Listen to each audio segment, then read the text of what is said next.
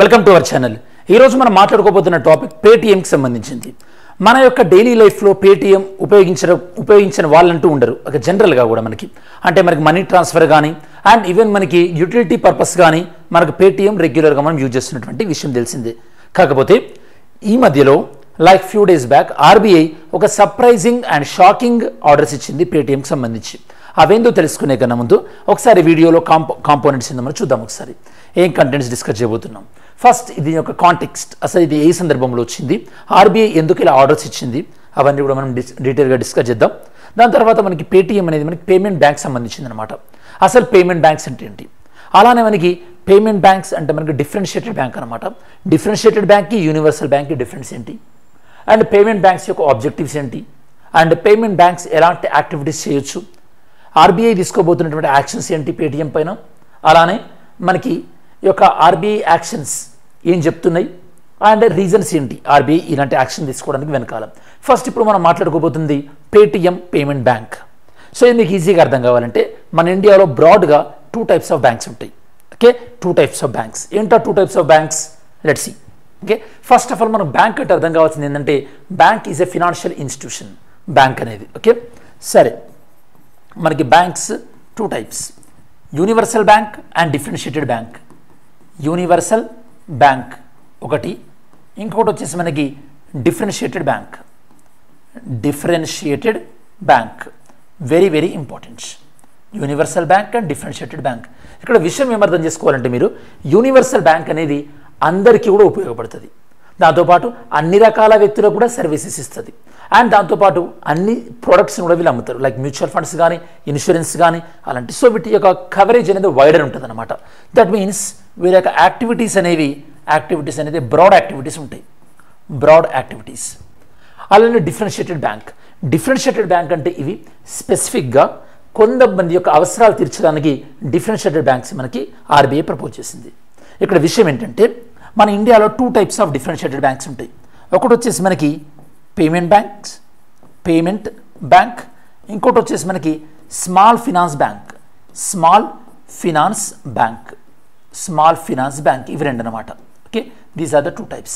ఇప్పుడు మనం మాట్లాడుకుంటున్నటువంటి పేటీఎం దేనికి సంబంధించింది, ఈ యొక్క payment bank. Paytm belongs to this payment bank, very very important. So now tell me students, బ్యాంక్స్ని ఈ యొక్క ఆర్బీఐ రెగ్యులేట్ చేస్తుంది కదా, మరి బ్యాంక్స్ని ఆర్బీఐ ఏ చట్టం ద్వారా రెగ్యులేట్ చేస్తుంది, ఆర్బీఐ బ్యాంక్స్ని ఏ యాక్ట్ ద్వారా రెగ్యులేట్ చేస్తుంది? Easy to answer. సరే, మరి ఇప్పుడు పేటీఎం పైన ఎలాంటి రెస్ట్రిక్షన్స్ ఆర్బీఐ డైరెక్షన్ చేసింది, దాంతోపాటు అసలు దీనివల్ల పేటీఎం పైన ఉండేటటువంటి ఇంపాక్ట్ ఏంటి, అది వస్తే చూద్దాం మనం. ఓకే, ఫస్ట్ కాంటెక్స్ట్ ఏంటంటే RBI reserve bank of India ఏం చేసింది మనకి, దే బార్డ్ అంటే కంప్లీట్గా స్టాప్ చేసింది ఎవరిని, పేటీఎం పేమెంట్ బ్యాంక్. దేని నుంచి, వాళ్ళ యొక్క కోర్ సర్వీసెస్ అయినటువంటి అకౌంట్స్ ఓపెనింగ్ నుంచి, దాంతోపాటు వ్యాలెట్ సర్వీసెస్ నుంచి మార్చ్ నుంచి వీళ్ళ యాక్టివిటీస్ ఆపబోతున్నాయి. బాగా గుర్తుపెట్టుకోండి, ఇక్కడ పేటీఎం పేమెంట్ బ్యాంక్ యొక్క లైసెన్స్ క్యాన్సిల్ అవ్వలేదు ఇంకా. ఓకే, లైసెన్స్ అలానే ఉంది, కాకపోతే వాళ్ళు చేసేటటువంటి మెయిన్ యాక్టివిటీస్ని ఆపేయమంటున్నారు. ఓకే, ఎందుకు ఆపేయమంటున్నారు రీజన్ వినే కన్నా ముందు, ఒకసారి ఇలాంటి మెయిన్ యాక్టివిటీస్ ఆగిపోతే ఏమవుతుందంటే ఫస్ట్ కంపెనీ రెవెన్యూ జనరేషన్ ఆగిపోతుంది. ఎప్పుడైతే ఆర్బీఐ ఇలాంటి డైరెక్షన్స్ ఇచ్చిందో ఆల్మోస్ట్ ఆల్ పేటీఎం షేర్స్ మార్కెట్లో 20% తగ్గిపోయింది. ఓకే, యాక్చువల్లీ పేటీఎంకి మనకి 2018 నుంచి ఆర్బీఐ నుంచి సర్క్యులర్స్ వస్తూనే ఉన్నాయి. దట్టు ఇండియా చైనా మధ్యలో రిలేషన్స్ కొద్దిగా బాలేవు కదా రిలేషన్స్ అనేవి. అప్పటి నుండి కూడా ఈ యొక్క పేటీఎంకి రెగ్యులర్గా ఇన్స్ట్రక్షన్స్ వస్తూనే ఉన్నాయి. ఎందుకంటే పేటీఎంలో వన్ ఆఫ్ ద ఇన్వెస్టర్ అంటే ఒక 10% ఇన్వెస్ట్మెంట్ చైనీస్ కంపెనీకి సంబంధించింది అనమాట. ఓకే, సో చూద్దాం ఒకసారి డీటెయిల్స్ అన్ని కూడా. సో వీళ్ళ లైసెన్స్ మొత్తం క్యాన్సిల్ అవ్వలేదు.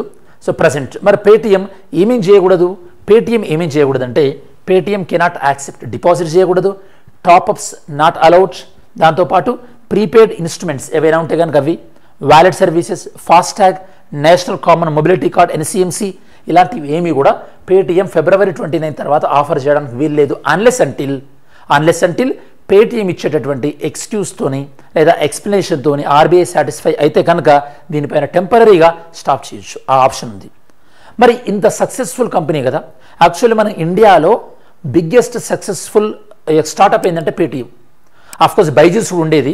బైజూస్ కొన్ని కారణాల వల్ల వాళ్ళు సరిగా మిస్మేనేజ్ చేయడం వల్ల, ఇష్టం వచ్చినట్టు ఖర్చు చేయడం వల్ల ఇప్పుడు బైజూస్ నష్టాలలో ఉందనుకోండి. But Paytm is a very successful startup in India.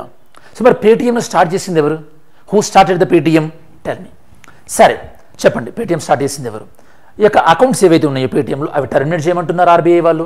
దాంతోపాటు మన కస్టమర్స్ అంటే మీకు ఒకవేళ పేటిఎంలో మనీ ఉన్నట్టయితే కనుక ఈ మనీ విత్డ్రా చేయడానికి మాత్రం ఏమి ఇబ్బంది లేదు, మనీ విత్డ్రా చేసుకోవచ్చు. కాకపోతే అడిషనల్గా కొత్తగా మనీ డిపాజిట్ చేయలేరు మార్చ్ 1 తర్వాత, అండ్ కొత్తగా అకౌంట్స్ ఓపెన్ చేయలేరు పేటిఎంలో.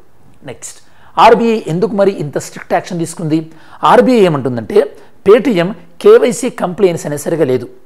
అంటే వీళ్ళు యొక్క కస్టమర్స్ దగ్గర నుంచి కంప్లీట్గా డేటా వెరిఫై చేయకుండానే వీళ్ళ అకౌంట్స్ ఇవ్వడమే కాకుండా వీళ్ళ దగ్గర ఉన్నటువంటి డేటా అనేది సరిగ్గా ప్రొటెక్ట్ అవ్వబడట్లేదు. అంటే వీళ్ళ దగ్గర డేటా ప్రొటెక్షన్ నార్మ్స్ అనేవి సరిగా లేవు.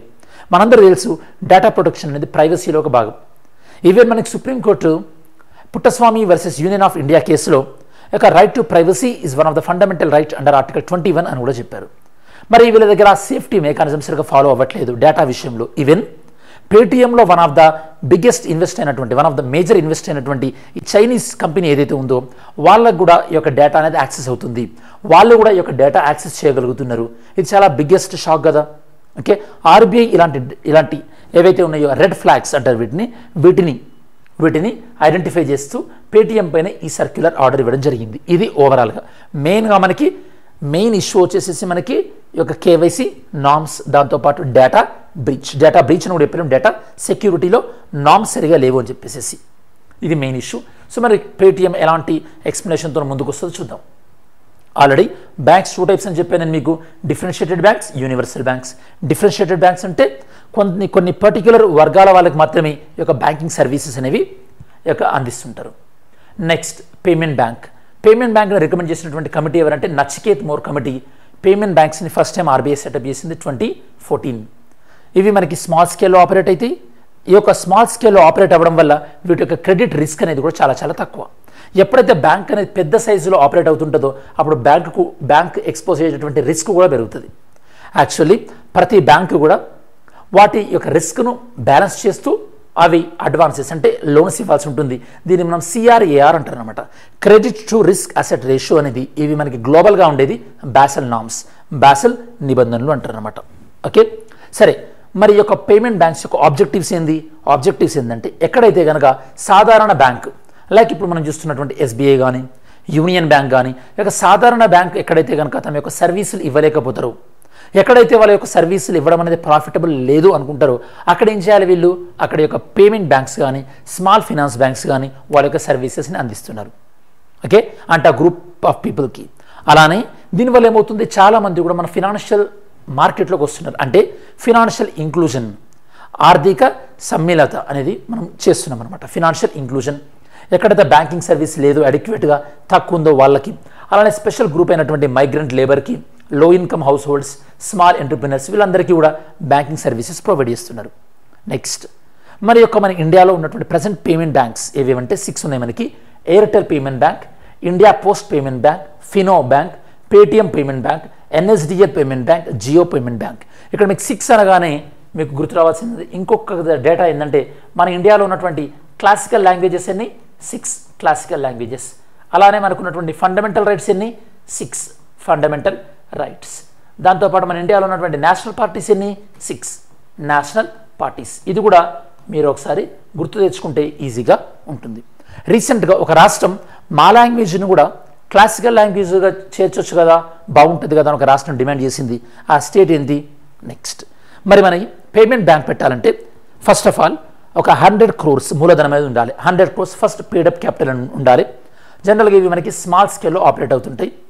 అలానే ఈ పేమెంట్ బ్యాంక్స్ ఎవరైతే ప్రమోట్ చేస్తున్నారో, అంటే ఎవరైతే కనుక ఈ బ్యాంకును పెడుతున్నారో వాళ్ళ షేర్ అనేది ఫస్ట్ 5 years మినిమం 40% ఉండాలి. అంటే ఒకవేళ వాళ్ళు సరిగ్గా మెయింటైన్ చేయక బ్యాంక్ నష్టాల్లో ఉంటే వీళ్ళే నష్టపోవాలి కదా, అందుకోసం వీళ్ళు జాగ్రత్తగా చూసుకోవాలని చెప్పేసి ఫస్ట్ 5 years వాళ్ళ యొక్క ప్రమోటర్ షేర్ అనేది 40% కన్నా తగ్గకూడదు. దాని తర్వాత గ్రాడ్యువల్గా ఖచ్చితంగా వాళ్ళ షేర్ అనేది ఆల్మోస్ట్ 26% టు 20% వరకు కూడా తగ్గించుకోవాల్సినటువంటి అవసరం ఉంటుంది. యాక్టివిటీస్, మరి పేమెంట్ బ్యాంక్స్ ఏం యాక్టివిటీ చేయొచ్చు? They can take the deposits. ఇనీషియల్గా ఫస్ట్ వీళ్ళకి ఇచ్చినటువంటిది ఏంటంటే 1 lakh డిపాజిట్ వరకు కూడా తీసుకునే అవకాశం ఉంది పేమెంట్ బ్యాంక్. తర్వాత వాటి యొక్క పర్ఫార్మెన్స్ బాగుందని చెప్పేసి మధ్యలో ఆర్బీఐ ఏం చేసిందంటే ఇప్పుడు 2 lakhs డిపాజిట్ వరకు కూడా వీళ్ళు యాక్సెప్ట్ చేయొచ్చు అని చెప్పేసి డిపాజిట్ లిమిట్ 2 lakhsకి ఇంప్రూవ్ చేశారు. దాంతోపాటు వీళ్ళు డైరెక్ట్గా లోన్స్ ఇవ్వడానికి వీల్లేదు, లోన్ ప్రొడక్ట్స్ని ఏవైనా సరే సెల్ చేయవచ్చు. డైరెక్ట్గా మనీ ఇవ్వడానికి, లెండింగ్ ఇవ్వడానికి, ఓన్లీ తీసుకోవడమే, డైరెక్ట్గా బారోయింగ్ కాకుండా లోన్ ప్రొడక్ట్స్, ఓకే, అంటే స్మాల్ లోన్ ప్రొడక్ట్స్. అలాంటి థర్డ్ పార్టీ లోన్ ప్రొడక్ట్స్ని వీళ్ళు సెల్ చేయొచ్చు, అంటే లైక్ ఇప్పుడు బజాజ్ ఫినాన్స్ వాళ్ళ లోను అలాంటివి అనమాట. అలానే పర్సనల్ పేమెంట్స్, మనం పర్సనల్గా ఎవరికైనా ట్రాన్స్ఫర్ చేసుకోవాలన్నా లేదా అక్రాస్ ద బార్డర్ ట్రాన్స్ఫర్ చేసుకోవాలన్నా ఇవి వాళ్ళ సర్వీస్ ఆఫర్ చేయొచ్చు. దాంతోపాటు వీళ్ళు డెబిట్ కార్డ్స్ని ఇష్యూ చేయొచ్చు. Very very important. ఇక్కడ చాలామంది ఆస్పిరెంట్స్ మిస్టేక్ అయ్యేటువంటి అవకాశం ఉంది. సరే, మరి మనం ఈరోజు వీడియోలో ఉన్నటువంటి ఎంసీక్యూ క్వశ్చన్ ఎందుకు చూద్దాం. Today's MCQ question. సరే, consider the following statement about payment bank. Payment bank గురించి స్టేట్మెంట్ చూద్దాం. Payment banks will mainly deal in remittances services and accept deposit of up to 1 lakh ఉంది. డిపాజిట్ అప్ టు 1 lakh అంటున్నారు. Next, they will not lend to customers and వీళ్ళు కస్టమర్స్కి lend అంటే up ఇవ్వరు. And will have to deploy there funds in government papers and bank deposits. వీళ్ళు government పేపర్స్లలో bank డిపాజిట్లలో మాత్రమే వీళ్ళు డబ్బులు పెట్టాలంటున్నారు. They can issue debit card and credit cards. వీళ్ళు డెబిట్ కార్డ్స్ ఇష్యూ చేయొచ్చు అంటున్నారు, క్రెడిట్ కార్డ్స్ కూడా ఇష్యూ చేయొచ్చు అంటున్నారు. ఇందులో ఏ స్టేట్మెంట్ రైట్? ఆన్సర్ చెప్పండి. Next mains question, what is ఈ రూపీ? ఈ రూపీ అంటే ఏంది? How would its effect the existing banking system in India? ఈ యొక్క ఈ రూపీ అనేది ఇండియాలో ఉన్నటువంటి బ్యాంకింగ్ సిస్టమ్ని ఎలా ఇంపాక్ట్ చేస్తుంది అనుకుంటున్నారు? ఓకే, సరే, మనం వీడియో చివరిలోకి వచ్చేసాం కాబట్టి ఈ వీడియోలో మనం పేటీఎం యొక్క ఇష్యూ డిస్కస్ చేసాం.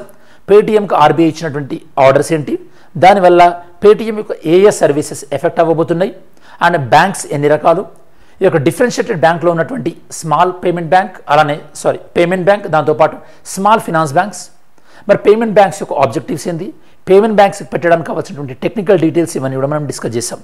ఇది స్టూడెంట్స్ మనకు ఓవరాల్గా పేటీఎంకి బ్యాక్గ్రౌండ్ ఉన్నటువంటి ఈ ఇష్యూ గురించినటువంటి ఇన్ఫర్మేషన్. ఐ హోప్ ఈ వీడియో మీ ప్రిపరేషన్కి వాల్యూ యాడ్ చేసింది అనుకుంటున్నాను.